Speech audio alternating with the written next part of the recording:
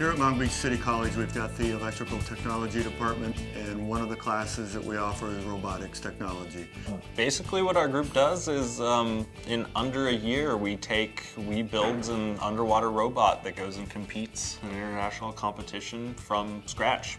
The ROV is a remotely operated vehicle. Basically what it needs is a solid frame, some way to move around. For underwater use, it's our thrusters, some way for the operator to see where it's going, so we have to mount cameras in different areas, and something to manipulate the environment when we're down there, which is our gripper.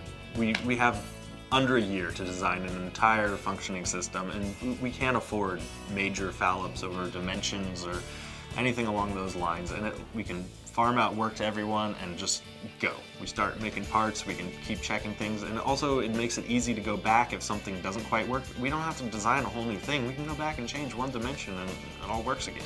The great thing about this software for students is that it really gets them excited to be working in this field. It gets them excited to become an engineer. It's made me a better designer. SolidWorks allows you to, check for proof of concept, because you're not only just learning logic, you're actually applying it.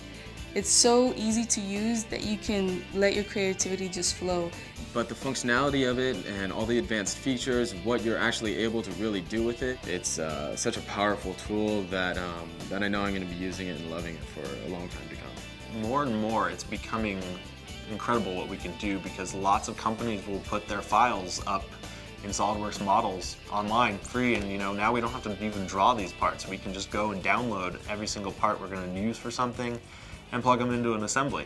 In the competition, SolidWorks really gave us a professional edge because other people weren't using it. Since this software is pretty much the top software out there, it's really important that different universities and colleges get into this and start using SolidWorks, because it's going to give their students an advantage that if they don't have it, someone else is going to have it.